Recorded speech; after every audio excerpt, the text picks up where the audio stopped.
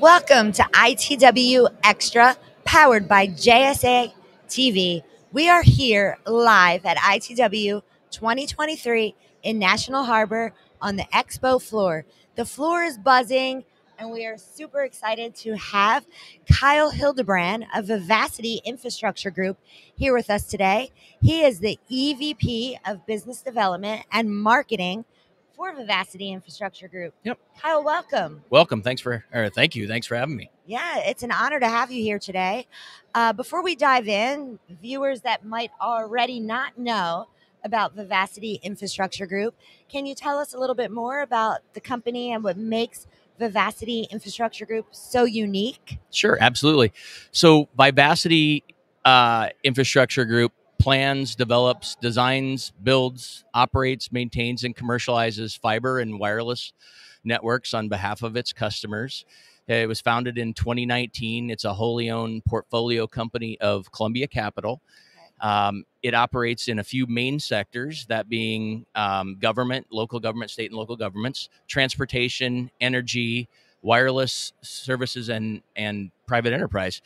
Has three primary operating companies: EX² Technology, which is the arm that focuses on designing, building, operating, maintaining, commercializing fiber infrastructure; and Terra Consulting, which focuses on design, engineering, and wireless site development for wireless carriers. In addition, there's Vivacity Networks, which is an asset holding company. Well, we've heard that there's been some exciting changes over at Vivacity over this past year, including your new role. That's right. As EVP of Business Development and Marketing. So first, congratulations on that new exciting role. Thanks. Thank you. So why don't you tell us a little bit more about your new position and what you have planned for your new role? Sure. So I assumed the position of EVP of Business Development and Marketing, a spot previously held by Misty Stein. Misty Stein is transitioning to focus all of her time and efforts on our commercialization and monetization customers. Okay. As the company's grown and as the market's changed and evolved, we wanted to put a lot more focus into the commercialization. So that's where her efforts went. I stepped into the role to lead the business development and marketing groups, retain the project development responsibilities that I had. And we think it's just it's an opportunity, to put more focus in different areas as the company grows.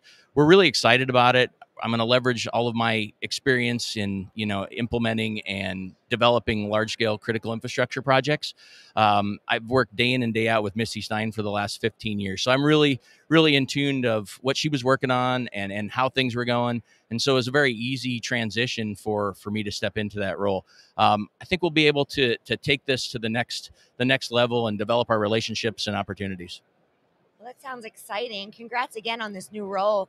I mean, in addition to your promotion, there's been some exciting other new hires within your group. Why don't you talk a little bit more about some of your colleagues and their roles? Okay. One of the first things we did was we realized that we need to expand our business development side of our group with some really high-powered, great folks. And the first hire we made was Jeff Sabatka. He's a long-term industry expert. He's been working in telecom for a long time, most recently as the director or state broadband director for the state of Arizona Commerce Authority.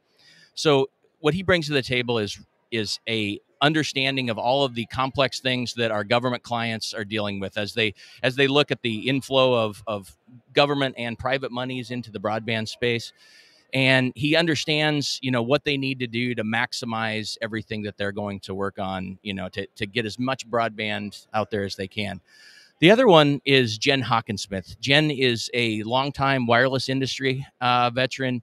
She has a lot of experience in that, but also she has the outside plant experience on the fiber side. So as we, find more and more places where fiber and wireless are coming together at that intersection, she's really spearheading that effort. So all of our opportunities and client relationships where wireless is involved, she's involved. So where Jeff is focused on, local and state governments, she's really focused on the wireless. Great group. It's the first of a few hires, but some of the most critical first.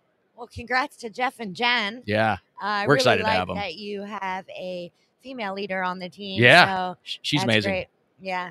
Looking forward to maybe interviewing Jeff or Jen one day. I hope you can. Yeah, that would be fun.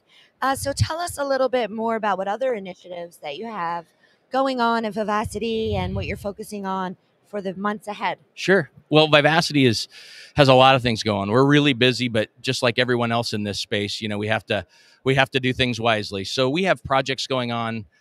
We're very focused on middle mile fiber development, as well as fiber to the premises development, intelligent transportation, and the build out of a lot of different wireless infrastructure. So examples of some of those would be middle mile projects going on from Grafton County, New Hampshire, where we're connecting 39 municipalities to help them expand and attract new ISP entrants to their area. We also Upper Midwest, Livingston County, Michigan is another place where they're building out a countywide middle mile, or we're building out a countywide middle mile to support their anchor institutions and all of their different government facilities and schools. Or Navajo County, Arizona, a very rural area, reaching the corners of that county, very sparsely populated in some places, to help them, take control of their own broadband destiny and leverage the funding that they have available to bring broadband to a vastly underserved area. So a lot of things going on. I was just say on the Terra side of things, there are wireless projects going on from coast to coast, and they're really busy, involved. They have dozens of projects going on at a time. Everyone's having a good time, and we're really busy. Yeah. Well, I mean, it's great to be busy, and it sounds like some of these projects are critically important to bring this much needed infrastructure across the coast to coast, like you mentioned. Yeah. All across the country. So congrats on all these exciting projects ahead. Is there anything else that you wanted to add? Not really. I think that, Vivacity we put together a great company and a team to really focus on turnkey operations, and we can handle, projects of all different sizes. And we really focus on a partnership model. I mean, sometimes that's an overused phrase, but that's really, really what we try to do, is to find that win-win. And when we can find those, everybody benefits. Yeah, and partnerships are so important. Absolutely. Especially we're seeing that here live on the floor here That's at right. ITW. That's right. I mean, they're everything today. Where can viewers go if they want to learn more? You could go on the web to vivacitygroup.com or connect with us on LinkedIn and Twitter. Great. Well, thanks again, Kyle, for joining us today for ITW Xtra, powered by JSA, live here at ITW 2023. And thank you, viewers, for tuning in. Happy networking.